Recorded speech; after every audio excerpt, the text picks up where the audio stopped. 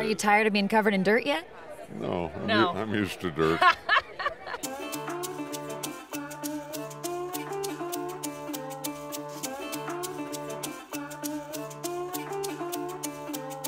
How excited are you for this rabid fan base to see where it all began? Just as a part of that rabid fan base, I can't wait. This is just like the prequel to your favorite show. There's definitely lots of horses and lots of shooting, all the action. All the horses and shooting you want. It's nothing like Taylor's ever done before, even though it's in the realm of Yellowstone. And I mean, cinematically, it's just as beautiful, if not more. You could end episode 1 and 2, you could put them together as a movie, and it could be perfect. I think it's such a special project. I mean, the scope of it, and I think it's a reminder of who we were a few generations ago and who you are when everything's taken away. It shows you where the Dutton family came from, Yeah. and there's no glamorizing it in any way. It really gives you an appreciation for the struggle that it took for them to get to Yellowstone. It's ultimately really a story of survival and how important community is, how important it is to care for one another in order to survive. What is 1883 going to bring to the fans? What are they going to get out of this show? I think we're going to get a really good classic period Western. Well, Taylor Sheridan is a wonderful writer, and he said it was with Tim and Faith and Sam Elliott, who are all old friends of mine. And like I said, it was so well written, and it was a character that was obviously going to be a blast to play. It is the most beautiful script I've ever read. Taylor wrote poetry, and it's such a gift to all of us. I mean, he's a brilliant writer. He's a genius. He knows about this. He writes spare dialogue, which speaks to me. You know, he's a man of few words in some ways. How would you recommend the fans at home watch to get through all of this heartbreak and toil and all of it? You know, in small doses. Okay. In small doses. Take a bath. Go to therapy. No, it's gonna tear your soul in two. Just embrace it. Just lean into that. Lean into it. Get a couple of paper towels to weep into or something. Give yourself a break. Stare into the abyss, and then don't stare into the abyss for a little bit. Stare somewhere else. You are part of the incredible Taylor Sheridan universe. Are you a big Yellowstone fan? I am, I really am. I just said down there, the first time that I knew what Taylor's world was I auditioned for Yellowstone last season for Jimmy's girlfriend. Didn't get it, but you know, here I am. How were your TV parents? Did you guys have fun? It was so much fun.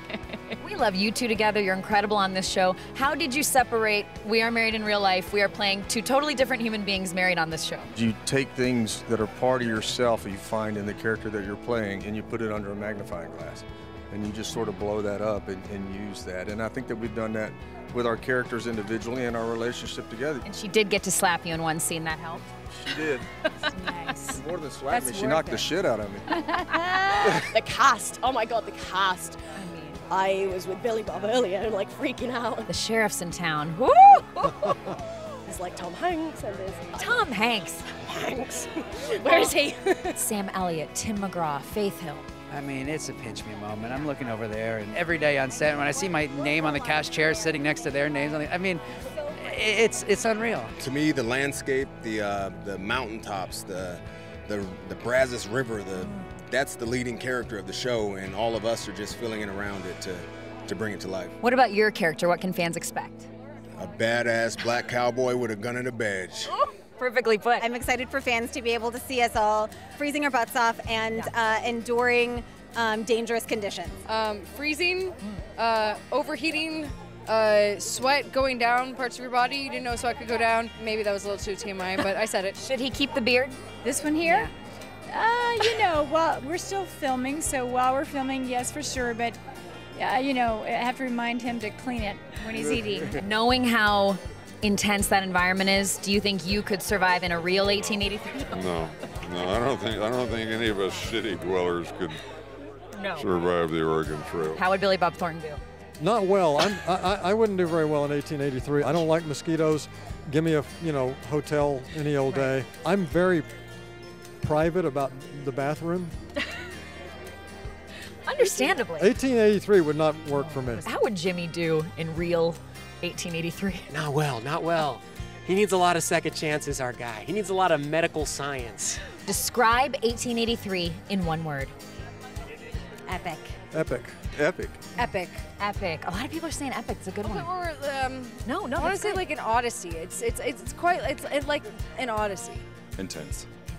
Unbelievable. Yeah. Is that the word? Yeah, it might be that. It might be that. Freedom.